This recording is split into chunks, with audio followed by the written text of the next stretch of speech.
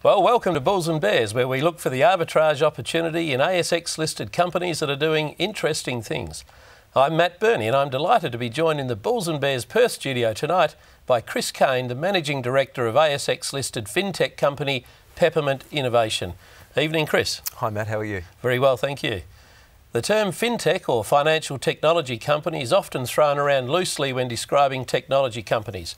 Perth-based Peppermint Innovation, however, fits the bill perfectly in every sense of the word. Peppermint have developed two software platforms that have manifested themselves in the form of mobile apps that have made significant inroads into the massive Philippines market. One is being used or white-labelled by a number of the big Filipino banks to provide mobile banking services for their customers. The other allows the tens of millions of Filipinos that still don't operate a bank account, believe it or not, to transfer money to family and friends and to pay their bills with their mobile phone, even without a bank account. The two technology products can be distilled down to one that operates for the banking sector and one that operates for the non-bank sector in the Philippines for now.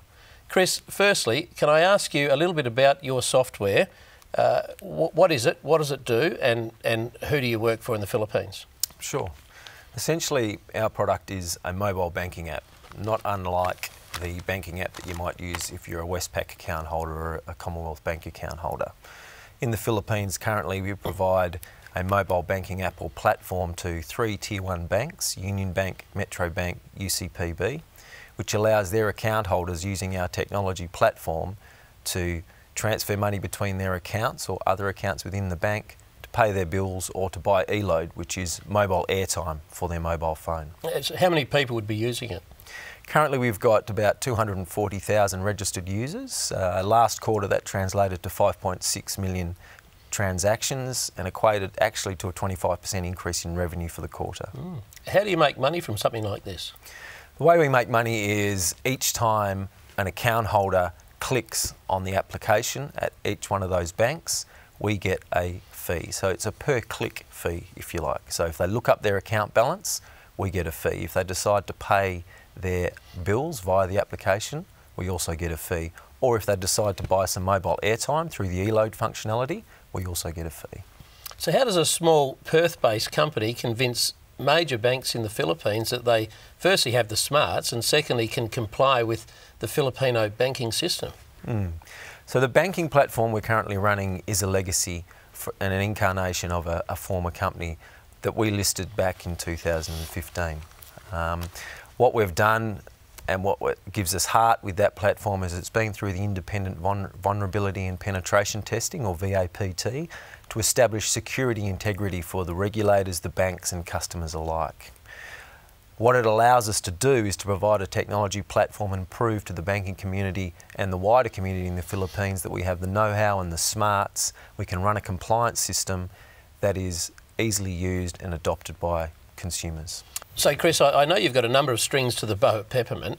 Do you see this software, that is your banking software, as being the future for Peppermint? We don't see ourselves as a software service provider to the banks moving forward. We see ourselves as providing significant functionality into the financial transaction value chain. What we mean by that is providing services that capitalises on financial services gateways. So gateways, can you just explain to me what you mean by gateway? Every electronic transaction that takes place has to go through a theoretical gateway. For instance, if you pay a bill, it has to go through a gateway.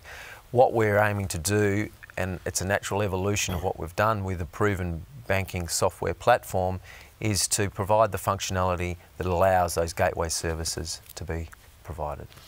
And so just to put me in the picture a little bit, so when you say gateway, you're talking about when money moves from one individual or one organisation to another, you provide the technical, or you're looking to provide the technical switching opportunity for that money to switch from one client to the other. Is that what you're saying?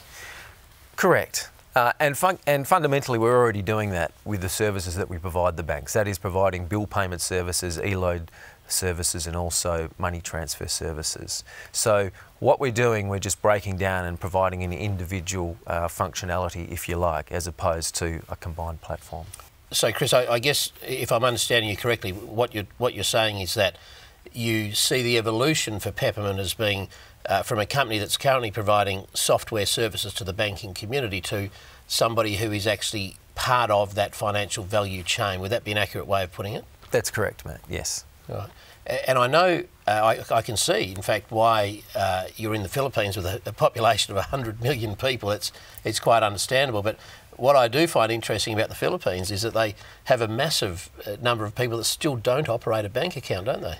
Absolutely, it is. It's quite amazing. Up to 70 million people of the population in the Philippines, or over 70%, do not operate a bank account, which is quite foreign for us in a developed world country here in Australia. So how do they pay their bills, for instance? Well, everything's done in cash. There's a real culture of cash in the Philippines. So people are paid in cash.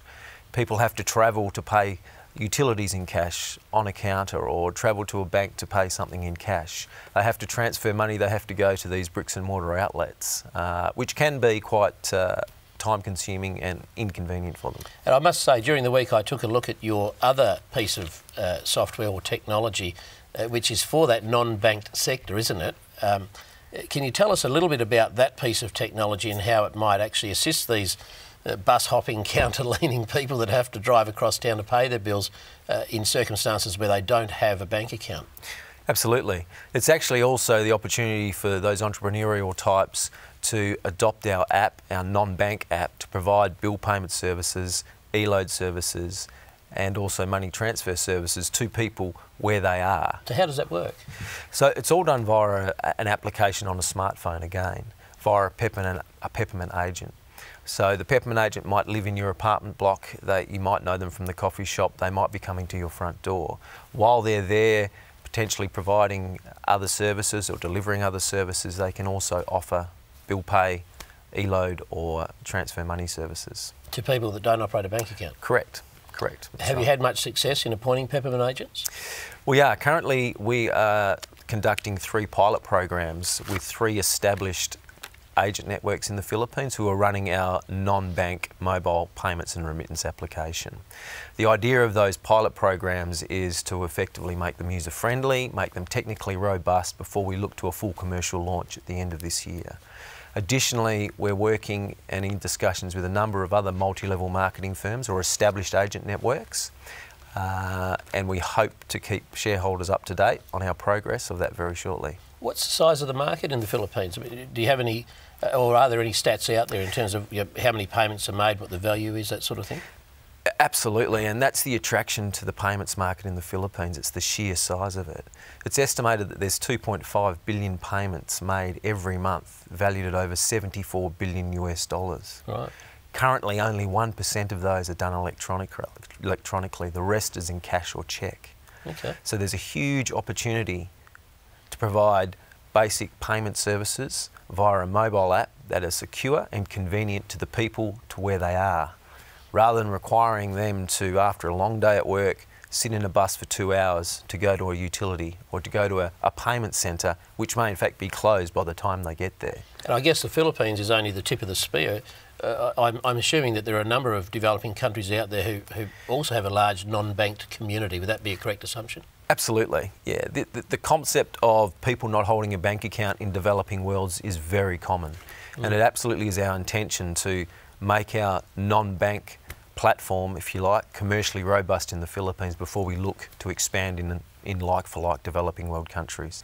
So Chris, you've got a fair bit going on within Peppermint. Where do you see the company in 3, 4, 5 years' time? Look, Matt, we have a very clear vision at Peppermint. We want to maintain our legacy banking platform to create a baseload income. We want to enter and dominate the payment gateway services to create an annuity-style income. And we really see the blue sky in our non-bank payment and remittance app. Look, there's no doubt that mobile payments are dominating the market these days, and I'm assuming, no doubt, you've done some research as to just how big that mobile payments market is. Can you share any statistics with us? I can. It's globally, the mobile payments market is expected to increase in value to 1.3 trillion US dollars in 5 years' time. So you don't need a big slice of that to make money, do you? We don't need a big slice, and the thing with Peppermint is we're well positioned with a proven technology in a good location to take advantage of some of that market. Chris Kain, Managing Director of Peppermint Innovation, thanks very much for joining us in the Perth Bulls N Bears studio tonight. Thank you, Matt. If you'd like to learn more about Peppermint Innovation, their stock code is PIL. Their share price doubled this month from a low of 0.7 of a cent to a high of 1.4 cents before settling back to around 1.1 cents more recently. I'm Matt Birney and you've been watching Bulls N Bears. For more Bulls N Bears stories, go to the West Australian newspaper website at thewest.com.au and click the Business tab, followed by the Public Companies tab.